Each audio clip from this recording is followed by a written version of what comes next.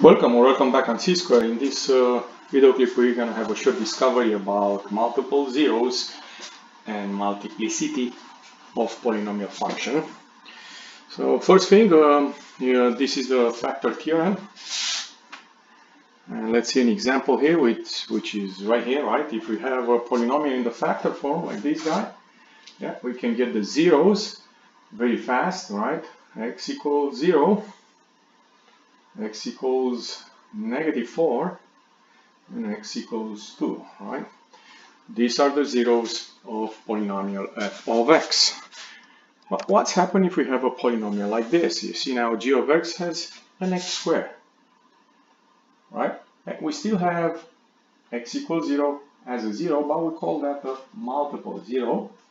And we call that a multiplicity of 2 because we have a power of 2. In other words, we have x times x there, right? So we have one time x equals 0 and the second time x equals 0. That's the reason we call that multiplicity 2.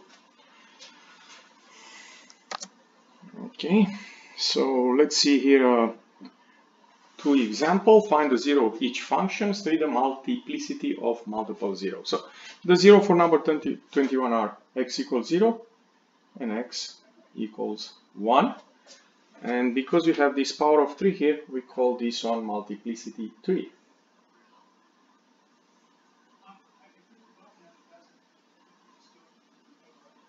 And now if we look to number 22, similar, we have two zeros, x equals 2 and x equals -1. And this x equals 2 is multiplicity 2. Okay. And now, in the next part of the activity here of the discovery, we're going to look to the behavior of the graph, pretty much like number 22. So, on the first part of this activity, we look into find the zeros of this function, and obviously we notice all of them are the same. X equals 0, x equals 4, the same here. The only difference here, x equals 0 is twice, x equals 0 3 times, x equals 0 4 times. So multiplicity 2, 3, and 4. And now we're going to look to the graphs. And the first graph, it's pretty, for that reason we're going to use Geogebra. We're going to use this graphing calculator. And let's see the graph. And if you take a look, this is the way the graphing app it looks on Geogebra. We're going to type an equation here and we're going to get a picture here. So the first equation I'm going to type in is x times x plus 4, the first one. And you notice, yeah, we get those zeros I mentioned before, 0 and 4. And that's the thing we're looking at. This is a minimum, but we really don't need that in this activity. We're just looking to the zeros. And the next graph I'm going to type in is x squared times x plus 4, right? Again, we can see the same zeros, but there is a difference here if you notice. When x equals 0, which has a multiplicity of 2, right? The graph goes down, touch, and goes back. And by the way, this graph probably looks something like this. Okay? Very, very interesting behavior in my opinion. Well, let's see what's happened when we have the third one, x cubed, right? You see now x cubed times x plus 4, so the same zeros, x equals 0 and x equals -4, which we see them here. And look at here to the behavior of this graph, right? It cross here at 4, it's gonna come back somewhere, I just exaggerate here, it's gonna do this behavior here and then it's gonna go up, right? If we're still saying that the graph crossed the x-axis at 0, it's not like the previous one, right? Where you touch it, the graph, and go back. And the last one we have is x to the 4 power, right? X to the 4 power and x plus 4. So obviously we have x equals 0, x equals -4, which we see them here. And also now you notice a similar behavior with one of the function we had before. Yeah, the graph will turn somewhere here and then it touched the x-axis and go back. Okay, so here you have the summary of all these four things we discuss about, we use GeoGebra for, and we notice two types of behavior. One type of behavior, the graph cross the x-axis, period, right? The same thing here, it's crossing. When does it happen? When the multiplicity is odd. You see, here we have x equals 0 one time, here we have x equals 0 three times. The graph is crossing the graph there. Yeah, it's true, here is a very interesting behavior. You'll learn later about that behavior, but still the graph crosses the x-axis. Since on this one, when we have an even number of multiplicity, right? X equals 0 is a multiplicity of 2 here, x equals 4 is multiplicity 4 there.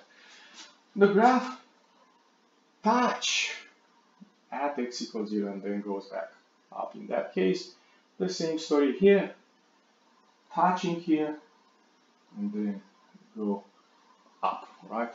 So these are the two behaviors you can have for odd multiplicity and even multiplicity. And I do have something similar with a different function, a different set of function in fact, and you can see here the four graphs. The same story. Odd multiplicity.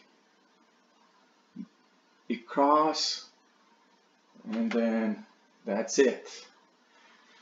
Even multiplicity.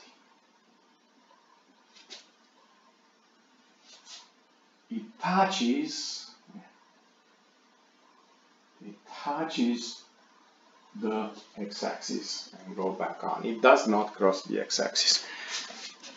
And one more, where you have an original function. The first function is a cubic, and then obviously we have a larger degree. But you can see the same behavior, right? That x equals 2, right? X equals 2, which is right here. Cross. Here, when the multiplicity is even, touching the x-axis and go back.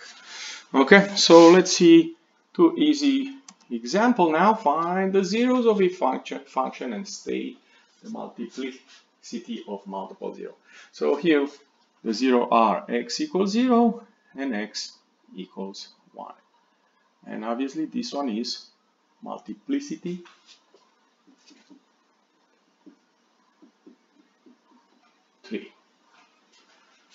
Okay, and what do we expect to get as a graph? We do expect to get as a graph x equals 0, the first 0, x equals 1. Okay, we do expect to get a 4 degree, right? This is a 4 degree, it's going to be something of x to the 4 power. So up, the behavior. So it's going to come from left up, going to go down, it's going to turn somewhere, and here is going to be something like that.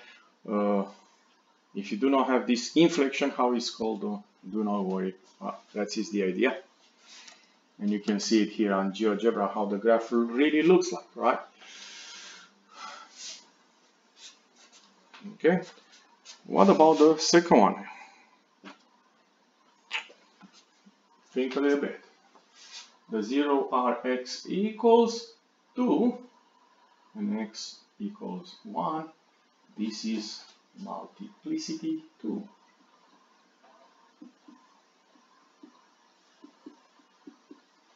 Okay, because of this exponent. Okay, and how does the graph look like? Let's take a look here. Again, we have 1 and 2 as the zeros. Okay, this will be a third degree, right? Here is going to be an x squared times an x is going to be a third degree overall, or polynomial. So, a positive leading coefficient, by the way. So we have down, up, left, down, right, up. So we're going to come back here. We're going to go from down here. We're going to cross, right? Because this is multiplicity 1. We're going to come back somewhere. And here the graph is going to touch and go back. So this is pretty much the graph for number 22, which you will see it in a moment here, using GeoGebra. Okay. If you enjoyed this video clip, don't forget to click the like button down right and come back on C Squared for more math video clips.